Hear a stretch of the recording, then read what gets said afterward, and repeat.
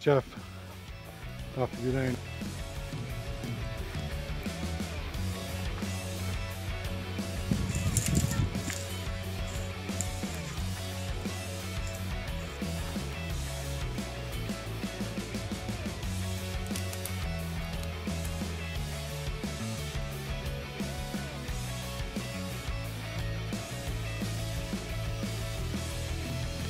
Enjoy the outdoors. Hi guys, welcome back. Jeff Allen, Off The Gridiron. Well, today we are back out of the property. We're going to go work on the shelter for part 2.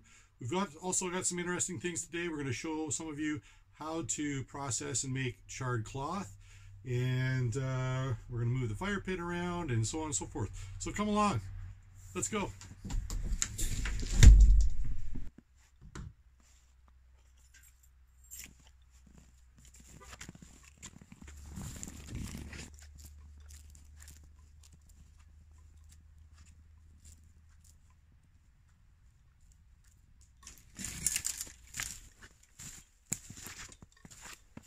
Well, it's not exactly how we left it.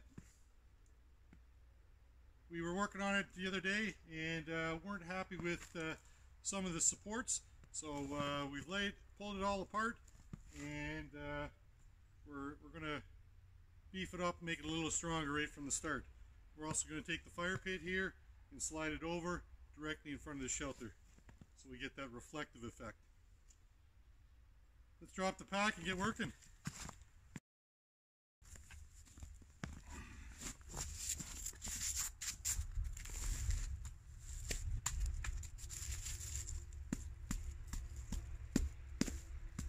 Rose up pretty good. I'm gonna make this fire pit a little bigger and a little wider to really act as a better reflector into the front of the shelter.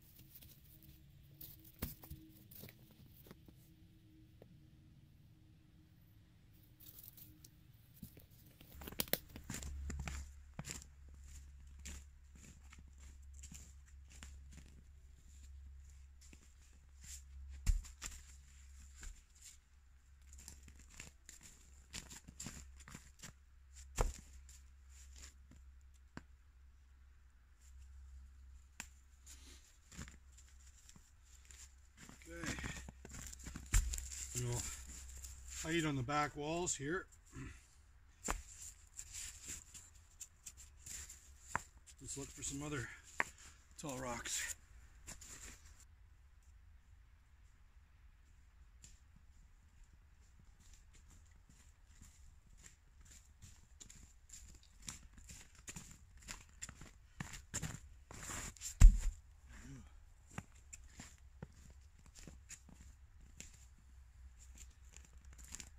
Okay, the fire pit's done for now.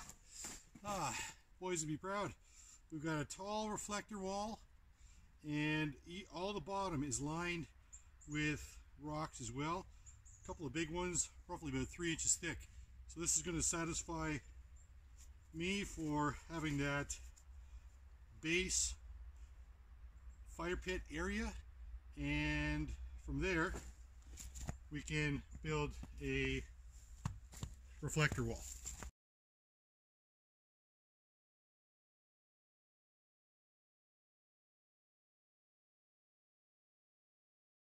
Now that I'm done crawling around on my hands and knees with the fire, I wanted to show you this. These are some Dakota oversized chaps, and you might laugh at the thought, but it really saves out your pants. Waterproof on the front, So now that I'm done crawling around making the fire, I'm ready to pull those off, let my underlayer that's clean breathe, and I continue with working on the shelter off the ground. Certainly a good investment.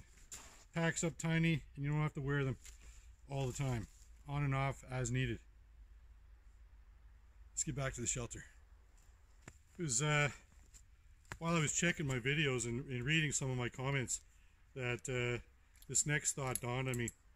I had a YouTuber say, "Oh, great start, great start. I'm just going to run out and get some paracord and then I can get started."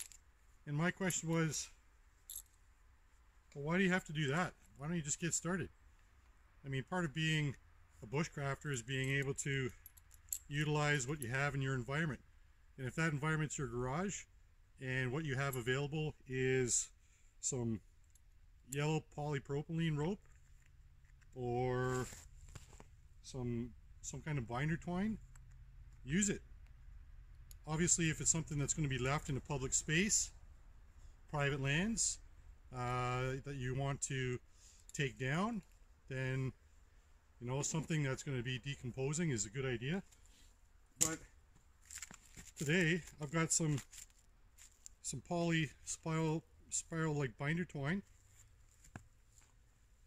some poly rope, and some other cordage.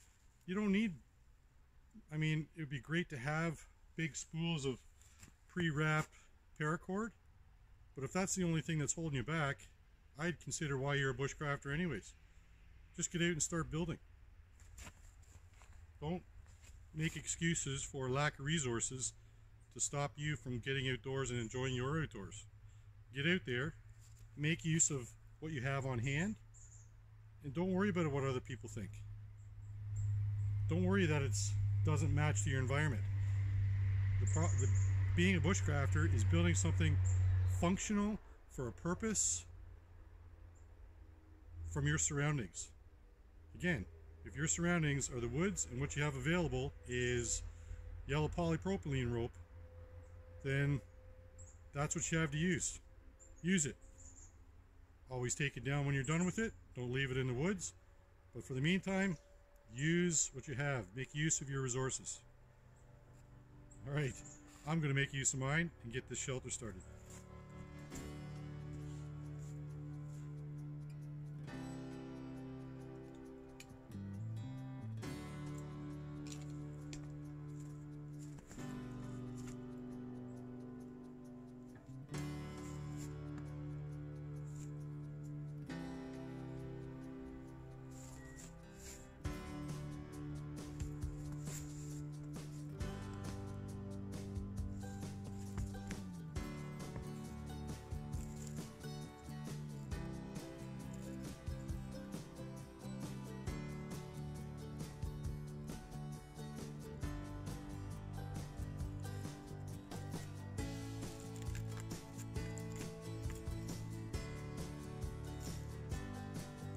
Leave these ties for later. This is sturdy.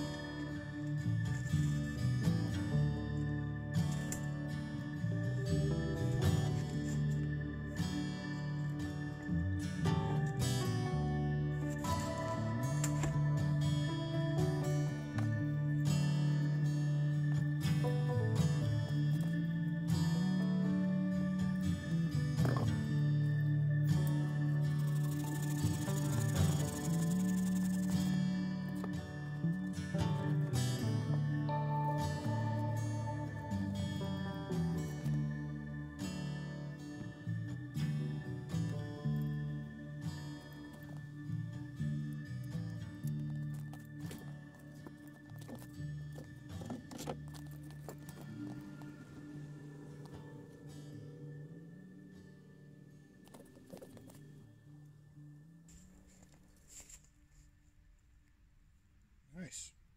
That'll work.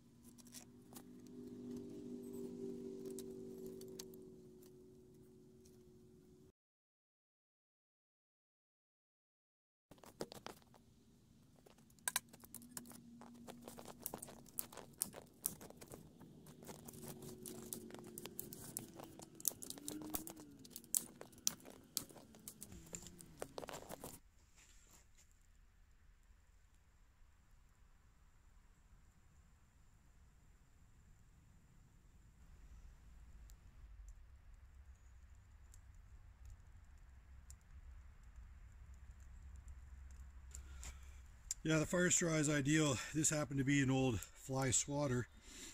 I cut the end off the top, and you have to cut the end off the swatter to see there's a hole right through. Now that's telescoping action. It's really convenient. It closes right down, slides in my fire pack. You open it up, and it's a small diameter, but it's nice, easy breaths. Not hard, just nice and slow.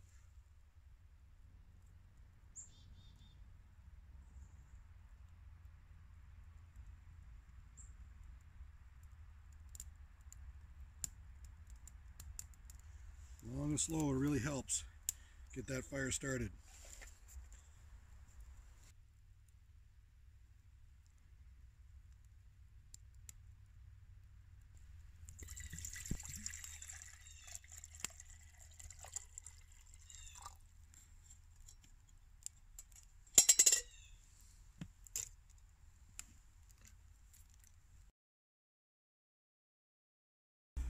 Making charred cloth is a handy kind of handy resource. It takes and holds a spark, and sometimes that's all you need to get your fire bundle going. Now, carrying it in a container is not a bad idea. Unfortunately, I had my fire steel in here, and being with the charred cloth being so brittle, it all went to virtually dust. So we're going to get rid of that, and we're going to start fresh, and we'll show you what you need. One of the things you can do is repurpose a tin. You can use an old soup can or any kind of steel tin. This is an old tin that my wife uses for tea, but it's going to serve the purpose well. It's got a metal lid, and we're able to close it. Now we're going to put some holes in the top, but we'll do that in a moment. So what we have to start with is you have to get an old pair. What I like to use anyways is an old pair of jeans. And what you want to do is take those jeans and cut them. You can cut it with a knife. I happen to have a pair of scissors here.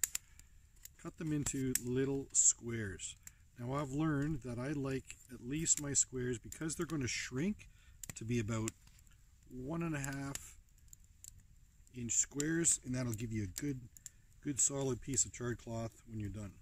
So we're going to, and there's no rhyme or reason. It doesn't have to be squares, just little swatches like this. Okay, and we're going to cut these up, and we're going to loosely fill the container with them, getting ready for the next step, which is putting these on the fire. So I'm going to make it worth my while. I'm going to cut up quite a few. So here's the whole old hem off a pair of pants.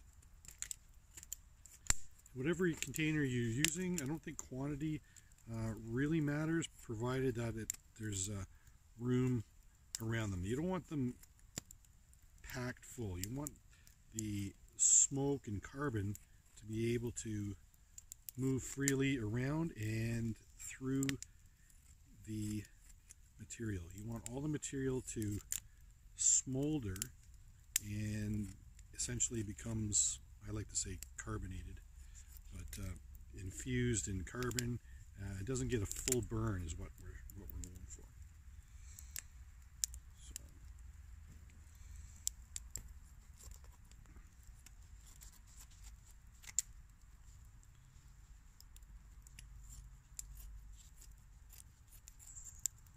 making charred cloth is an easy, fun activity to do with kids. and certainly it helps us for getting prepared and having this ready in our kind of field bag or camp bag. So what I'm doing is cutting up some denim. This is off an old pair of jeans. I like using jeans. So we've cut these pair of jeans material into roughly 1 inch or 2 inch squares. Once we turn it into charred cloth, they'll become very brittle and very they'll shrink. They'll burn up and they'll shrink and get a little smaller. So I'm just going to finish this little bundle here and I'll show you what's next. Now with our jeans all cut into manageable small pieces, we're going to take this big pile and we're going to take our can and we're just going to put them inside the can like so. Loose fit. Now we're going to take our lid, and with our lid we're going to have to put a number of holes in the lid. So I'm going to set this down on the log and punch some holes in the lid.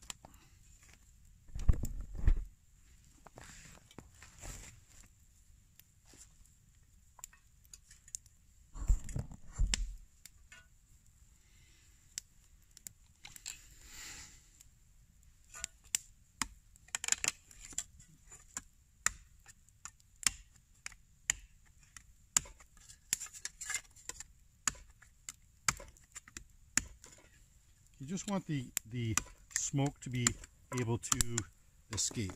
So there's a number of random holes punched in the lid, and that'll allow excess smoke to leave the container. Now with the container comfortably full, we're going to put that in on top of the container and set that right in the fire. Okay, you don't want to be cooking on the fire. We're going to move the water out of the way because this is going to give off quite a few fumes. It's going to smoke quite bad. So we're going to make a little place here to set our can. And right into the fire we go.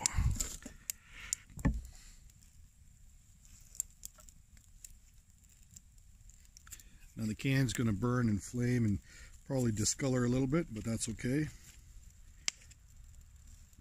Now we watch and we wait for the can to start emanating lots and lots of smoke.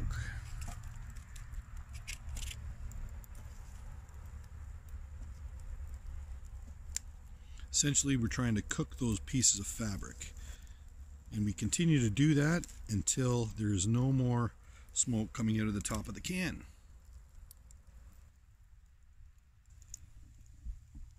Now you can start to see that discolored smoke coming out the top, out of the holes, and that's what you want to see. That's all the kind of the chemicals and the kind of the partial burn of the denim. But there's not enough oxygen in the can for a complete burn, for it to burn up to ash, so it's basically smoking those pieces of denim. I'm going to let that go for another few minutes, and then I'm going to shake the can up gently just to make sure I get a full saturation of that carbon, and those pieces get all kind of charred.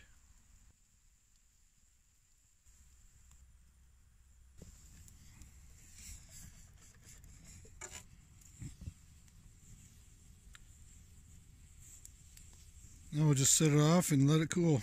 Okay, we've given it a few minutes to cool off, and our can is quite charred, so now with the big reveal. And there we have it. All big pieces of a charred cloth. We're going to continue to let that cool down, and then we're going to put some of those back in our pack, our fire kit.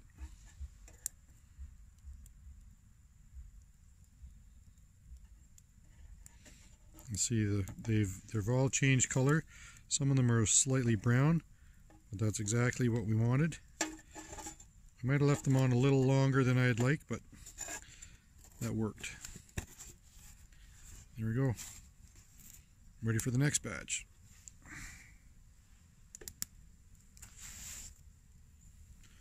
Okay, just to show you how well this works, here's a few strands of the charred cloth. You can see how small they are.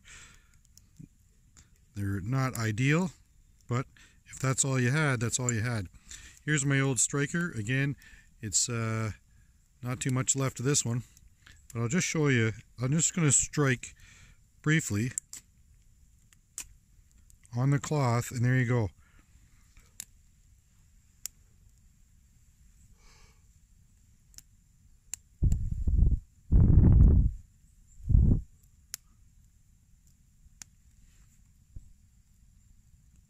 You see that? It caught that short, quick little spark, and from there that'll keep growing and get super hot. You put that inside of your fire bundle.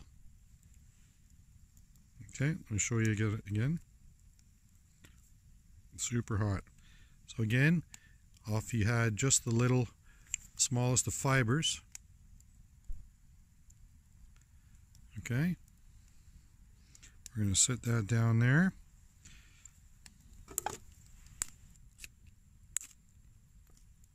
There we go.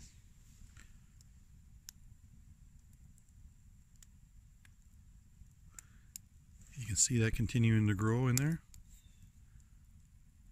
And that will grow, and you pour that into your fire bundle, tinder bundle, and you're good to go. So that's the importance of charred cloth, especially when you don't have a really dry tinder bundle.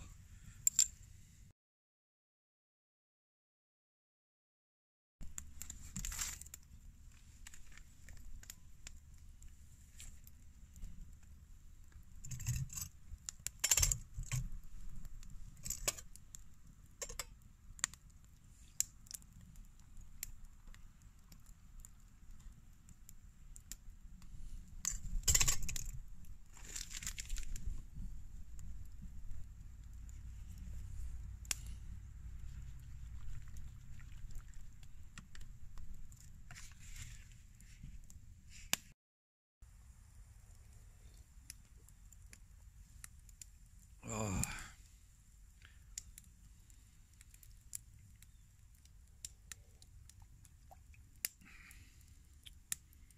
Enjoy your outdoors.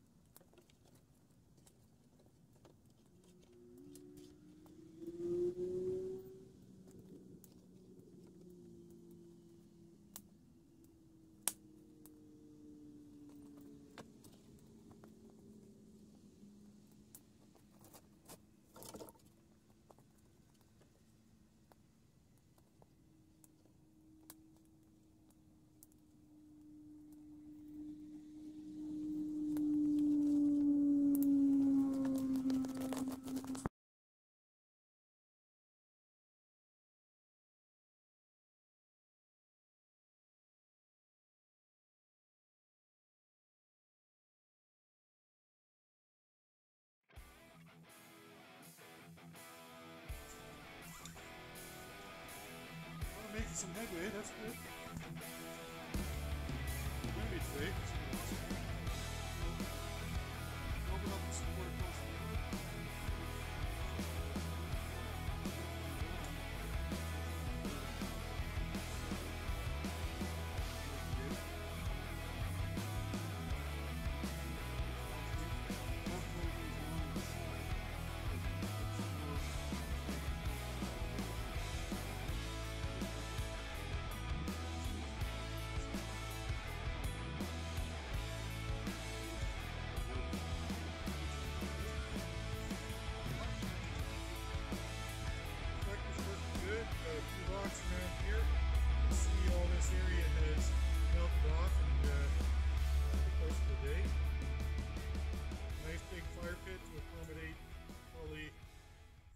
Long logs for a night fire, but so far so good. Well, guys, thanks for joining me today. What a great day in the woods. Obviously you saw the construction of the roof, and had that all lashed in, and we had a lot to do today. We just had a bunch of sticks we started with because everything came down last day. We were trying to do an adjustment, and it all fell down, but we got it all back together, and I think it's going to be great. Next time we come, I think I'm going to put a partition right in here, right from the tree to tree, and that will give it a short distance and be able to really create that reflective kind of radiating heat off a reflective back wall that I'm going to bring in. But the option still exists to move that out of the way and open this right to the back and have more bedding area for those that wish to join me on a chilly overnight in the woods. So until next time, as always, click like, subscribe, and share. And thanks so much for subscribing. I've surpassed the 100 mark and well on my way to 2. So push that like, subscribe, and share button. And we'll see you next time in the great outdoors. Enjoy your outdoors. Jeff Allen signing off. Bye for now.